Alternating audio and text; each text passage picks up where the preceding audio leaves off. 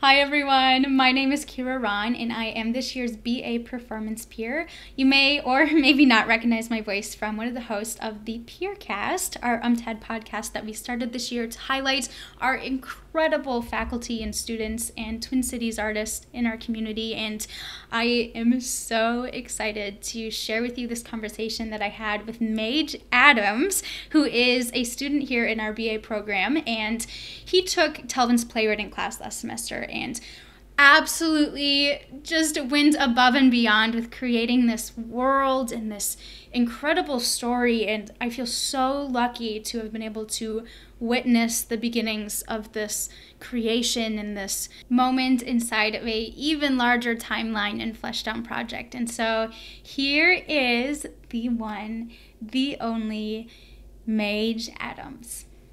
I'd been writing before, but it was just kind of like, I got a cool idea, bam, type things on keyboard. And Talvin was really interested in showing us like how to not only like come up with like cogent ideas and what we want to do, but like how to individualize and figure out like how we best work, which was super fun. It wasn't like, here's the exact steps you must take to be a good writer, So it was very much like, showing us how to find in ourselves what works best for us, which is really dope. That's so refreshing too, and to not have it be so like product oriented, with all of these kind of parameters that seem to, I don't know, shape how things go. And I don't know, sometimes I feel like in my own head I'm like, but it has to fit in this box, but no. It really doesn't. There's so much space that all of these things can go. It was to the point where folks were like doing such cool work in that class, like everything you could possibly imagine, like one person shows, like full scale plays, kind of like we had this manifesto project we had to do. That was just like the starting writing piece. And like Talvin was like, if you want that to be your final piece, you can do that too. So it was like, people, like there was this one girl who had like a bunch of beat poetry that was going into it. Like it was so fun. It was so cool to see everybody else. And of course, writing already feels like a fun thing to do. Like if you took a class like that, obviously you're into writing, but like having like a group of people who are also writing and going through the same sort of like general steps as you is like so encouraging. It makes you want to write more, Yeah, I bet. Starting with like the people who are like-minded, and that's cool. Mm-hmm. That's cool. Okay, so you mentioned that you made some headway on a passion play, you said, right? Yes. What's the work? So a couple friends of mine from my old school and I had been working on like a mythology for like years. We were sort of inspired by the craziness of Scientology, because like there like in their doctrine there's this idea that not only is their religion like the right one, like every religion has that, but like they said that all other religions were lies, like explicitly like told to these like space ghosts. It was this Scientology strange, but I just kind of was like, the audacity, like to have a religious practice that says that every other religion is a lie. And then we'd gone into this whole like, what if this conspiratorial and just a misunderstanding? But long story short, we had been creating and formulating for years these ideas of like tangible physical gods. And so we developed a whole different planet and the mythology that works like with reality, like you're supposed to believe that it's actually real and that human beings aren't actually from Earth, and like all the animals we know are not from Earth, that they're from a different planet. And the gods on that planet had a cataclysmic war that led to like the god that created humans dying, and they had to transport some people and some animals somewhere else where they wouldn't be killed. And so they were dropped off on Earth, thinking these gods that dropped them off thought that Earth itself was a place with no gods, only for the content of my play takes place in Gary, Indiana in 1993, not long after like the Waco massacre, that whole cult. And it's a religious cult that exists in Indiana. And they have realized over the course of like the past 20 years that an earth-based God is going to be born out of the center of the earth in 93. And there's this trans girl who is a part of this cult.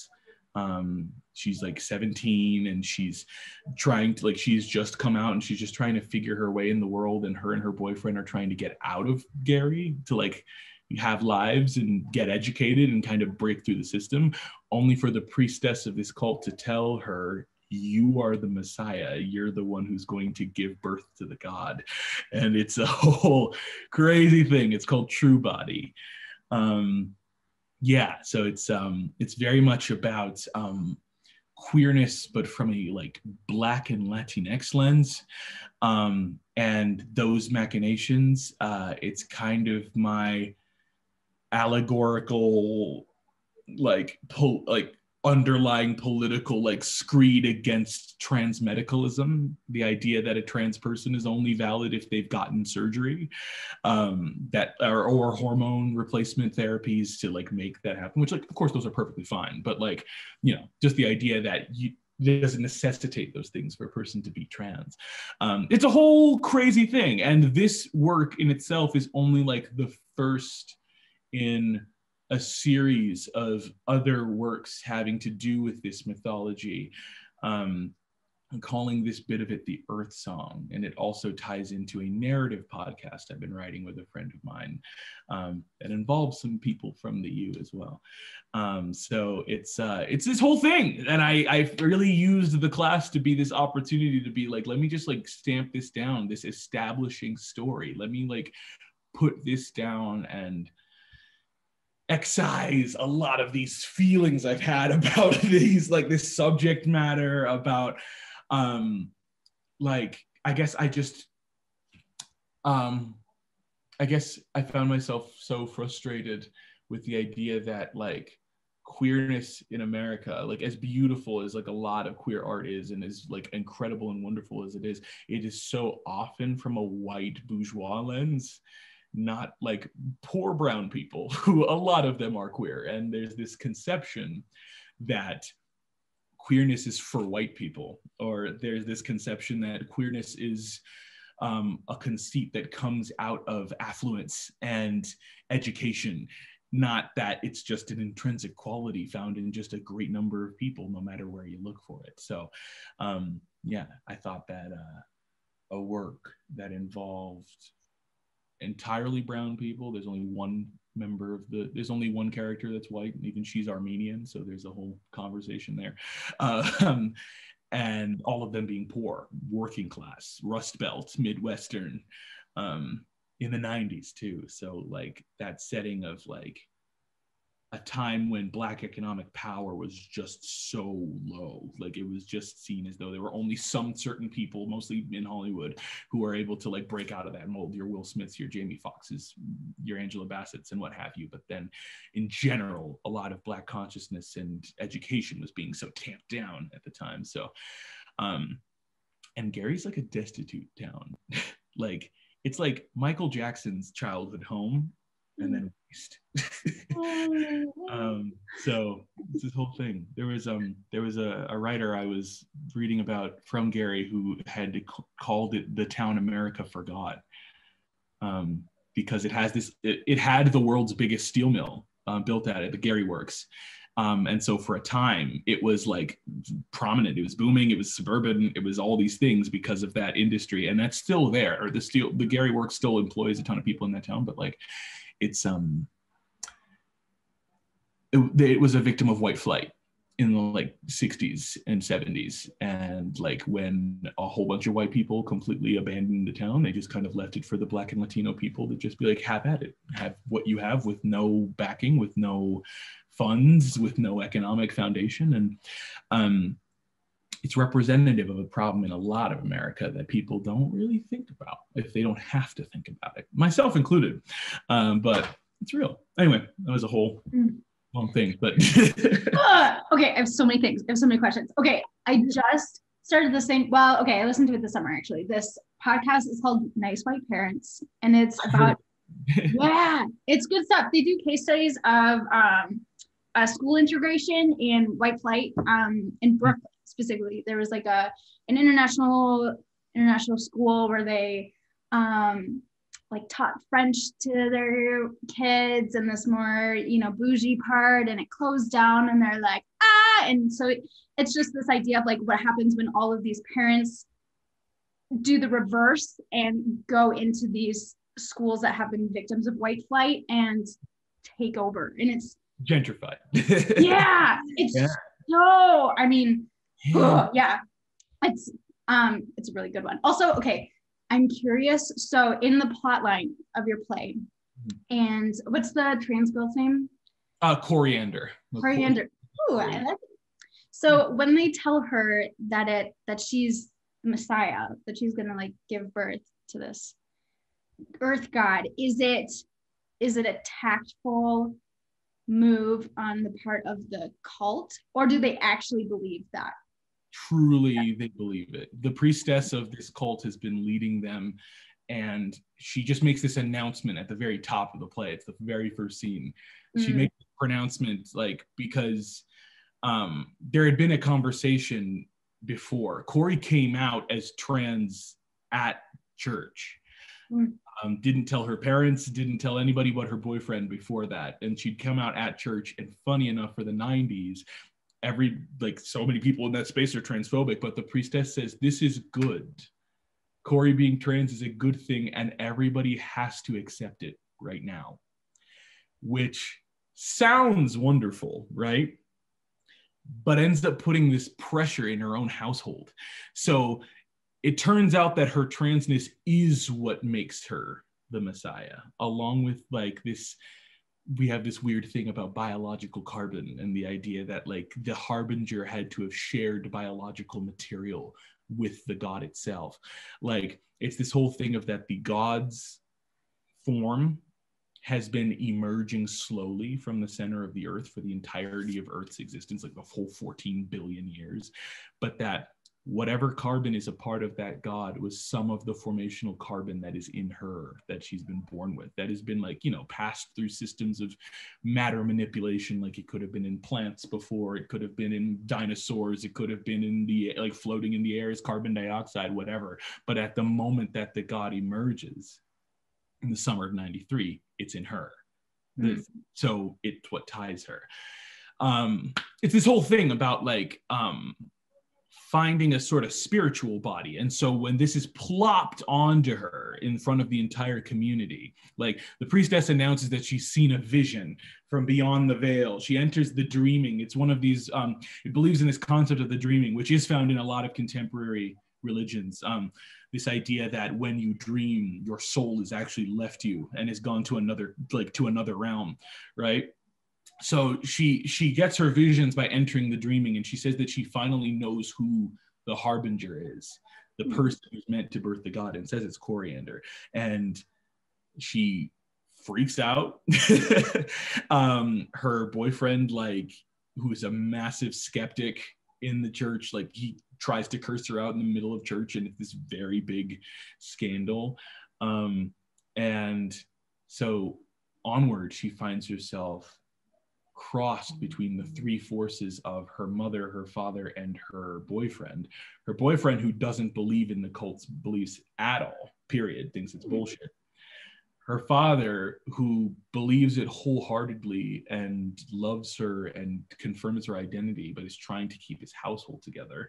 And Corey's mother, who believes in the cult wholeheartedly, believes that Corey is the harbinger, but wishes that she wasn't, because she's very, very deeply transphobic and has this deep conflict with her daughter. And then all at the same time, the play goes through cycles of 3 scene cycles that you will be there is a scene in the church where Corey is training with the priestess, going through like a transcendental meditation to obtain her true body, which even she doesn't know what that means until the end of the play. Scenes in her bedroom where she's communicating with their close loved ones, and then scenes in the dreaming where she goes to bed at the end of every waking scene and then wakes up in her dreams and communicates with the God directly, who manifests itself as the close people in her life, as her best friends, as her parents, and like twisted versions of them to show her like facets of herself in her dreams. And it's like a very interesting presentational style in that like you're not really sure whether the God is actually in her head or not, if whether any of this is actually true. You're just kind of seeing all of these things, and because you only communicate with the God in her dreams, you don't know if it's just a dream, you know, if it's just what's in her head until the end. Which won't spoil a bunch of the end, but okay. Ideas. Dang. It's so cool.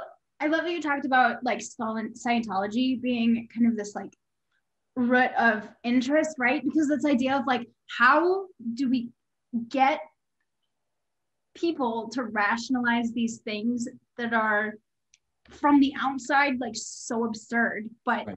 Within it just is like that's the world, like that's what exists. It's great, you know, the idea that you can believe in something that you have no concrete understanding of. And sometimes you can be made to believe it. Sometimes you can believe it and then be unmade believing it, but it's in you, you know? It's not something that when you have faith, it's not something that is flippant. It's in your soul, it's in your mind, it's in your consciousness. It's kind of at your foundation, which is what makes it so hard to talk about these things. And why I chose to frame it as a cult in the wake of another cult's destruction. This idea that I want my audience to question right at the onset, to be like, what the hell, is this actually real? Some of our main characters don't believe this is real at all. Some of them believe in it so wholeheartedly, they think that they're going to, like, the church's purpose is that the harbinger would unleash this God and create a holy site, that the forest on the border of Gary and Lake Michigan would become like a new Jerusalem, they call it. That it's gonna be like everybody who's around this harbinger and around the God would essentially become oracles, that people would like to start a new religion and people would travel to Gary and it would be this foundation of the brand new like salvation of the earth. And it's all very highfalutin, like Seventh-day Adventist stuff where it's like the world is changing, we're actually on the precipice of something completely new and different. And so that extreme sort of idea, you know, it's different than like, you know, being like a Catholic and going to church and just being like, cool, it's church. Like, yeah. You know, you just go on a Sunday and you hang out and you do the sacraments and then you go home, and that's just something you do every week forever. Like if that's like what you're looking for. This is like a goal-oriented thing. This play takes place in a summer, and there you go, at the end of the summer, God's coming and everything's going to be different. So studying a lot of cults that do things like that, where they like apocalypticism, millenarianism, people like religious organizations that are about an event, that are saying that there is something coming imminently. And I want to sow all of that disbelief into people as they go through it, only for it to actually turn out to be real. So that's, you know, which then can spiral events for so many stories in the future. But it's a whole thing. Great. Oh, what a cool setup. Yeah, for so many things to come. Is the narrative podcast, is that like the same story? Is it the play itself, or is it, you know, all of the things that come after in the trajectory of everything? Well, it takes place in the same world, but it's not concerning the actual events of that play itself. That narrative podcast is it's like a time travel thriller called Angel Smith and the Death Dealer, about like an alternate America where there's a second civil war in the 60s. and it actually, like, the people who secede are from the Midwest, and they they call it the Heartland Movement, and it becomes this like American fascism in the 60s, and they succeed in the war, and the Constitution is completely dissolved, and America turns into 8 countries with a huge like absent like middlescape in the middle. Yeah, it's a whole thing. And so characters from the Union Federation of America, what's left of the federal government, discover their own time travel method to oppose this dictator from the Midwest who's been able to time travel for 40 years. And they send an FBI agent to the 1940s to try and stop the events of the Civil War, to try and supersede it, or to at least be able to come back with information that could turn the tide of the war. So it's a whole thing. Whoa, what a cool metaphor. Like, the thing that's internal in the very middle is the thing that, you know, gets ripped apart and then rips everything apart potentially. That's crazy. It's pretty dope. Whoa. Dang, that's, what an incredible, I mean, the world just feels so like fleshed out and so colorful, and that's incredible. Like, I feel so lucky to like hear you talk about it. Thank you. For sure. No, I'm glad that it interests anybody. You know, it's been so much work and still is so much work, but it's something that me and my collaborators are incredibly passionate about. So yeah, it's a good time.